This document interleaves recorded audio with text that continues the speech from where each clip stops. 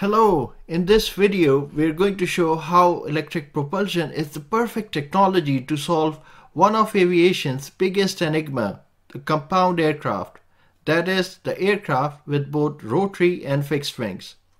We will have a look at aviation history, understand the aerodynamic concepts, and review modern technological advancements to finally arrive at the point where we can get a glimpse of the future of advanced compound aircraft. On this channel, Electric Aviation, we bring for you all the latest developments from the world of sustainable air travel. Subscribe to get all of our updates. The idea of urban air mobility is not new. The interest in it of late is because of the possibilities that electric aircraft bring, which is cheaper, quieter, more accessible, and less polluting mode of air travel. Delving into aviation history, we find that the idea of airlifting passengers from the city center is decades old. In fact, it was in the 1950s that the development of British aircraft, ferries Rotodyne, began for this very purpose. That is, to transport passengers from the city center to airports or between cities. The Rotodyne was a remarkable compound aircraft that was ahead of its time and could be best described as a 40-passenger airline with all the capability of a helicopter.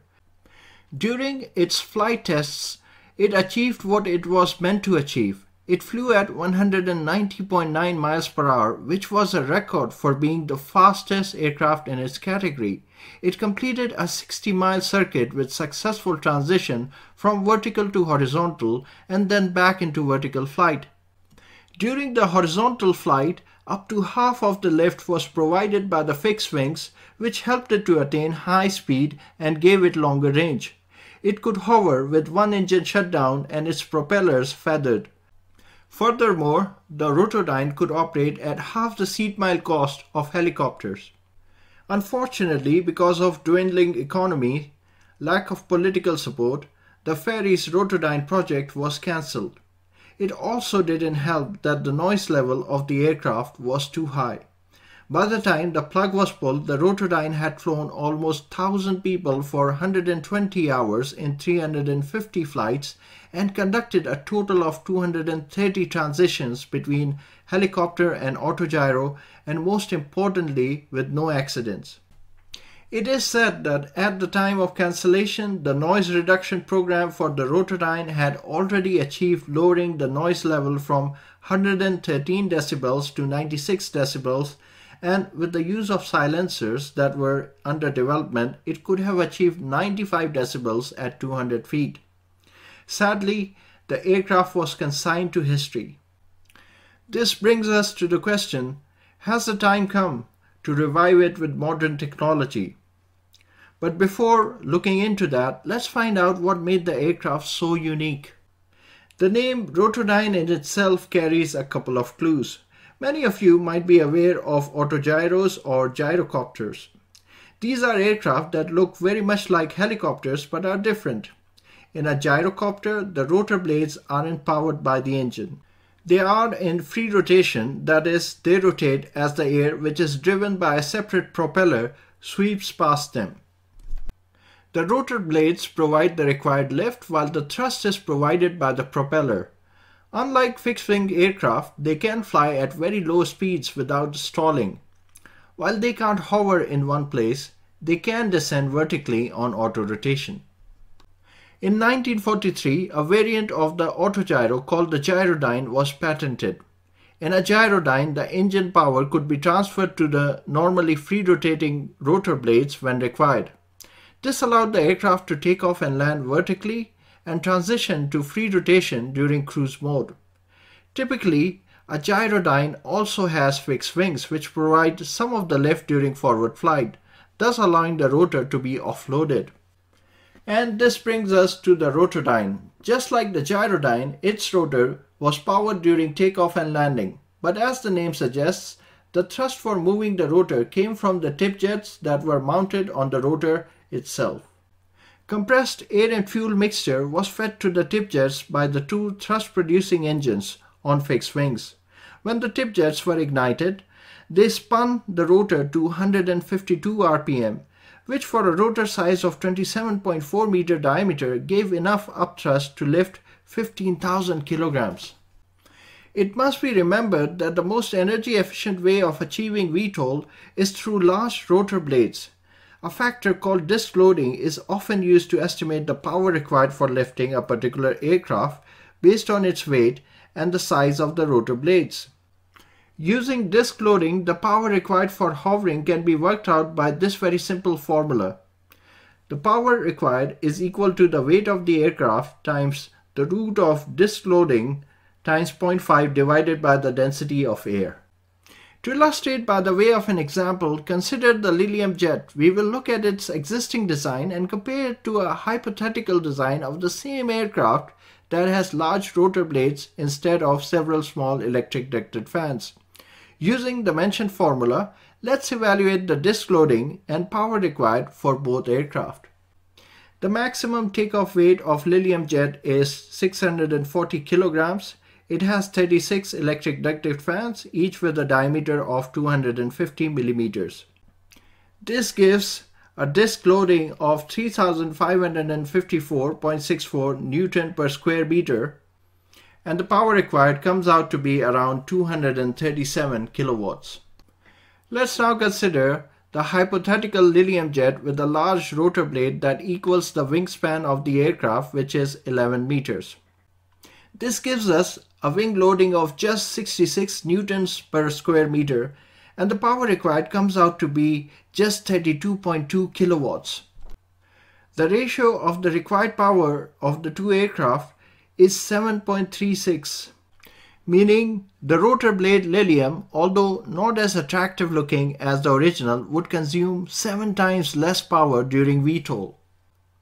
So the difference in power consumption is clear. This begs the question, could an aircraft that uses large rotor blades for VTOL while using small propellers and fixed wings for forward flight be the solution for urban air mobility? The answer is yes. If we look around though, the eVTOL aircraft that have come to the fore, none of them have been optimized for VTOL segment of the flight. The philosophy that is applied is that the landing and takeoff phase only takes a fraction of the time, and therefore most of the electric aircrafts have been optimized for the cruise portion of the flight, which will last longer. However, if we look from the energy consumption point of view, for an eVTOL flight that lasts 20 minutes, the takeoff and landing portion can consume almost a third of the energy, and this is with the assumption that the duration for the takeoff with transition to cruise and from cruise to landing is just 30 seconds each. So there is some merit in optimizing for the vertical ascent and descent, particularly for short-haul flights between the city center to the airports. Furthermore, the rotor blade provides much needed safety in case of a power failure. It acts like a parachute that will land the aircraft safely by auto-rotation. Other eVTOL aircraft rely on ballistic parachute that have the disadvantage of adding weight and not being able to deploy in time below a certain altitude. These design merits led Jaunt Aviation to bring forward an aircraft that fits the bill for urban air mobility. In a way, it is the modern incarnation of the Rotodyne, albeit on a smaller scale. Jaunt's reduced rotor operating speed aircraft, or Rosa, is a gyrodyne that builds on Carter Aviation's compound aircraft, who pioneered the slow rotor compound technology. Compared to the Rotodyne, it uses much advanced materials, electric propulsion, and the use of several innovative patented technologies. Experts have suggested that it is the safest design to appear so far.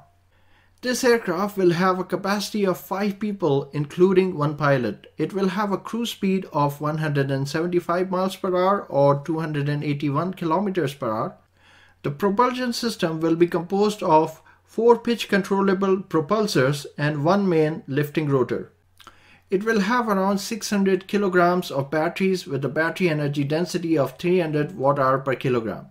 The useful load will be 499 kilograms. The range will be 67 miles and a flight endurance time of 180 minutes. The wingspan, based on estimate, is about 15.2 meters.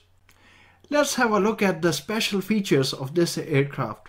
Other than the large rotor blade, one of the first things that you notice is the long and narrow high aspect ratio wings. As the takeoff and landing is taken care of by the rotor, a large wing area isn't required during cruise.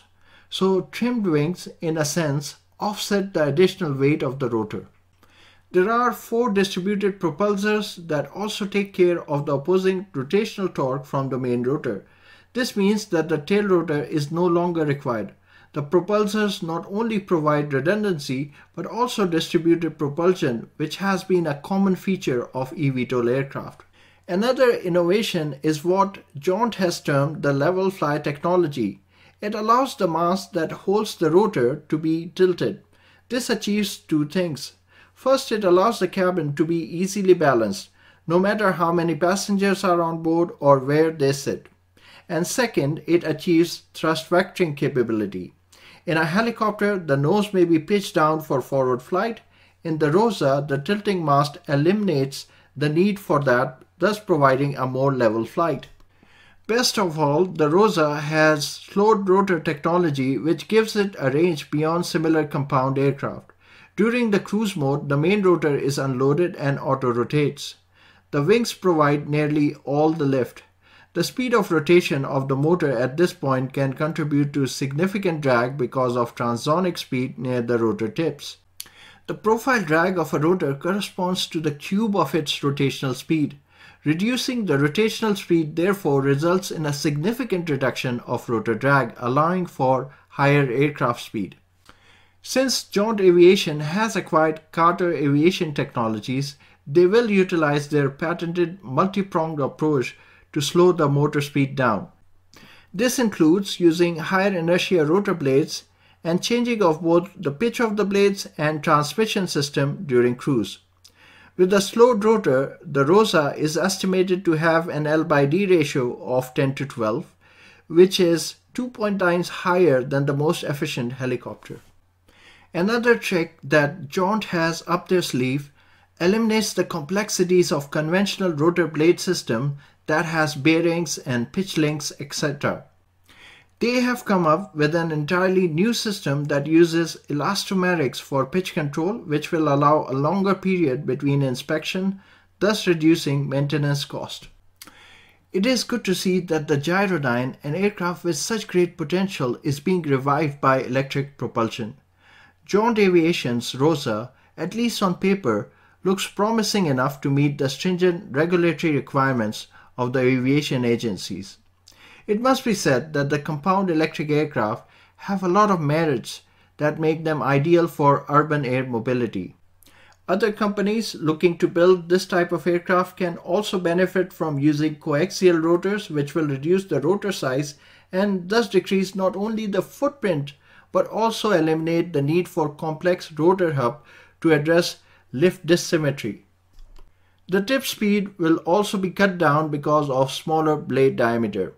And thanks to electric propulsion during the cruise mode, when the slow rotor speed is desired, power can be regenerated by using the motor as a generator. And with this, the video is finally concluded. If you managed to reach this part, then give yourself a pat on the back and don't forget to hit the like button. Thank you for your attention.